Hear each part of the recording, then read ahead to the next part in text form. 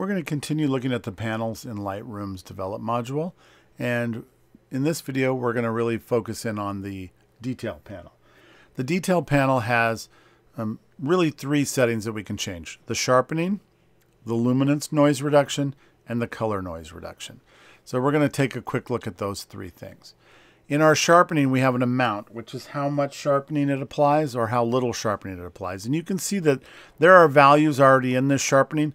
Lightroom has default values, 41 and 25, that it starts with, which is a great place to start, and then we can kind of adjust from there.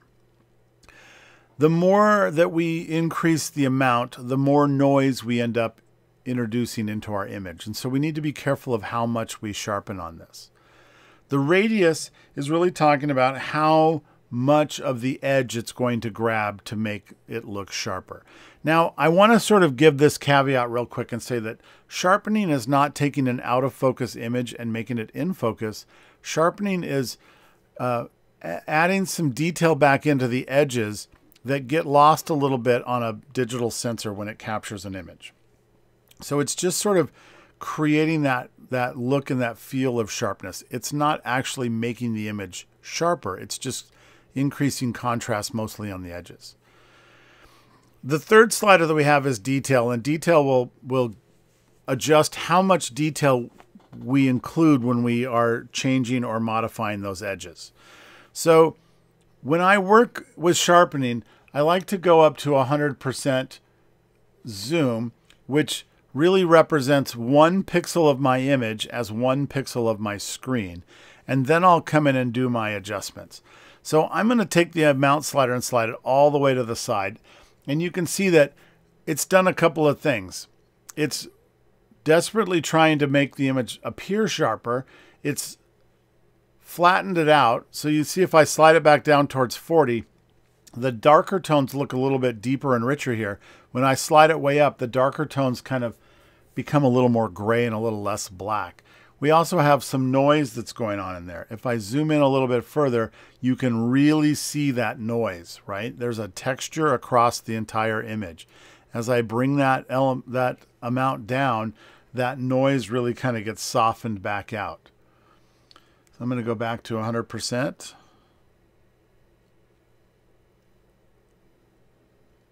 There's my 100% view. I can hold down the Option key, and as I slide, it's going to make it black and white so that I can take the color out of the image and really just see what the sharpening is doing to my image.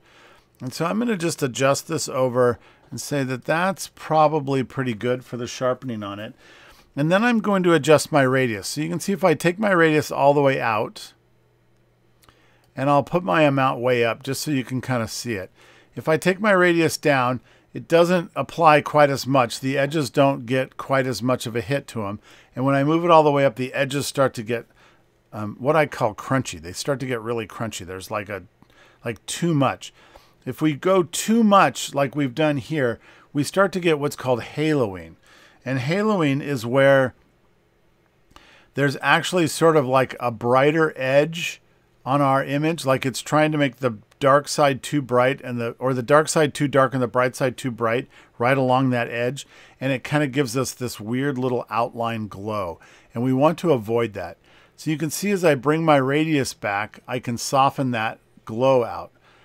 So if you look at these leaves up here in this area, you can see that they have a white edge, like an outline to them, and as I bring my radius down, that white edge softens out and they start to look more like a continuous tone leaf.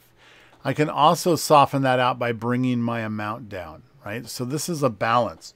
We're looking for that balance between the two. If I hold down my Option key while I'm doing my radius, you can see that it's going to show me the parts that it's going to be affecting. And so I can slide it back and forth and kind of find exactly what I want it to get. And so the more things that are gray, the less things that are getting affected by this. So I'm going to kind of fall somewhere right, just maybe above 1 there.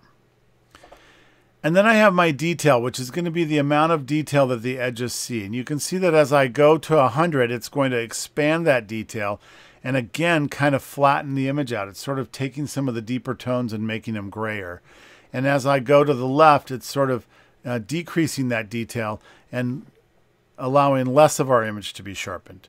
And again, if we hold down Option, we can see what those effects are. It's a much more subtler effect than radius. And so we can kind of find that spot where we might want to sort of set it.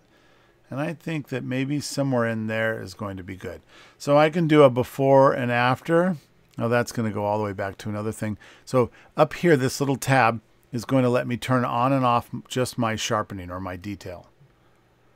And so you can see that it's subtle, but this image appears just a touch sharper. I think there might be still just a little too much noise. So I'm going to bring the amount down just a little bit. And I think that that's pretty good. So the next thing that we're going to talk about on this panel is our noise reduction.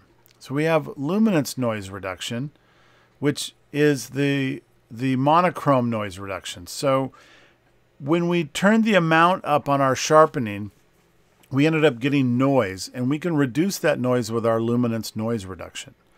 But as you might imagine, as we reduce the amount of noise, we can also end up softening our image. So if I slide this all the way up, our image loses that detail that we just put in on the edges of all of the things. It loses the detail throughout our image.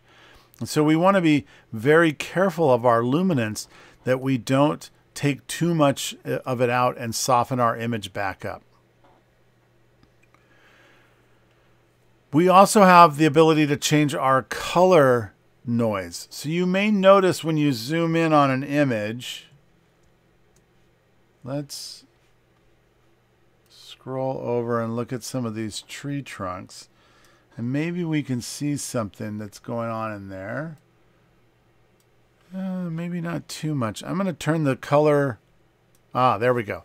So I brought my color noise reduction down, and now you can see that there's color noise in my image. There's cyan and magenta, or cyan and red, that's kind of popping up in my image.